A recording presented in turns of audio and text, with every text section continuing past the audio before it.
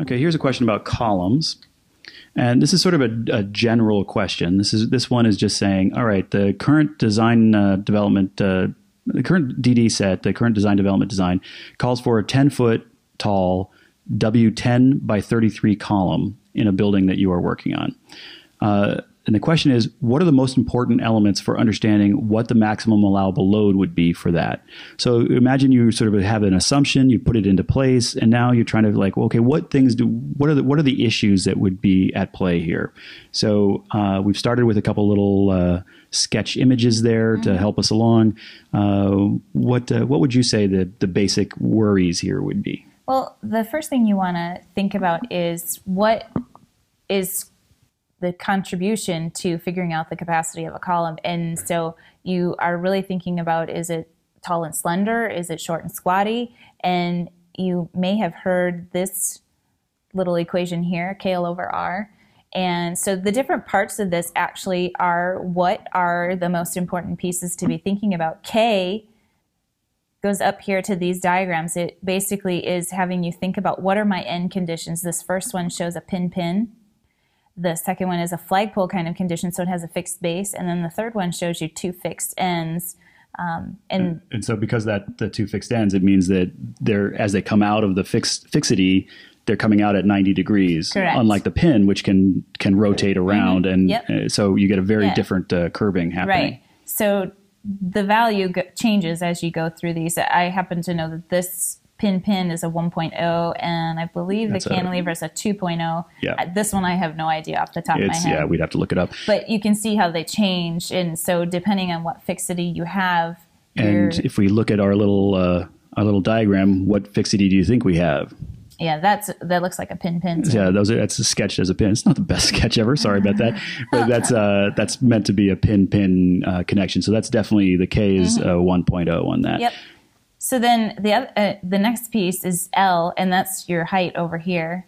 So that certainly is going to contribute. So if you're shorter or taller, it makes your number here bigger. And basically, to have a good capacity for a column, the lower this KL/R value is, the more capacity you'll have in your column. Right. So like one of the ways to think about this, that one of the big advantages of thinking of the KL/R is the big question on a column when you're doing calculations on a column. There's a couple different ways that a column can fail. One of the ways a column can fail is through buckling, and one of the ways a column can fail is just that the material fails, like steel or concrete or whatever it is, just it has so much load on it that it just fails.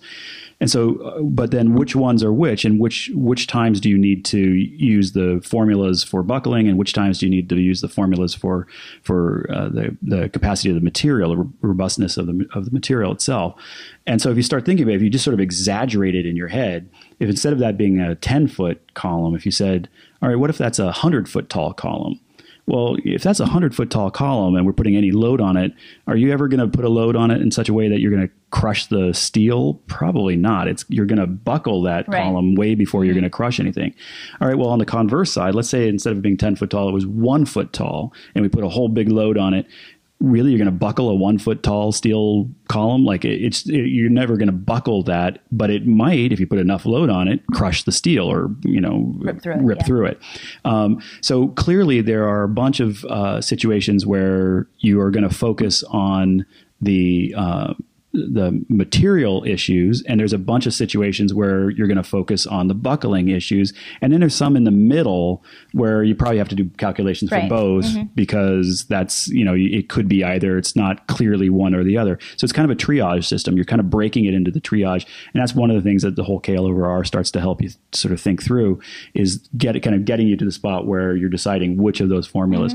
So that means that what we're trying to figure out here is, well, we need to know like how tall it is, what kind of connections there are, in this case, the pin connections, and therefore that's going to lead us to how that KL/R is going to work. And then the other thing we would want to know would be more about the W10 by 33, but we can look that information up. And in this case, that's the R, that radius of gyration. Yeah, so if you go to a bigger W10, the R value is going to go up, so that'll help bring the KL/R value down and give you more capacity, like we were saying. Right. So the big issues, the height, the connections, in this case, the pin connections, and then the sort of, I don't know how to say it other than robustness of the shape, the kind of what that's telling us.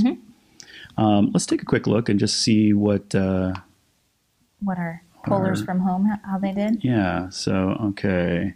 Let's see. So he's saying tributary area and radius of gyration. So tributary area is not a bad thing. What that's saying is that the area that is going to contribute load to that column would be a significant thing I'd want to really think about. So that's kind of getting into the loading of the area and how much load per square foot we probably have versus the shape itself. So I think that's a reasonable answer as well. And then obviously radius of gyration we just mentioned. I would also include though that I think that the pin connection is really key. And then obviously we've given it as the length, the 10 foot, but I think it's worth mentioning it as well.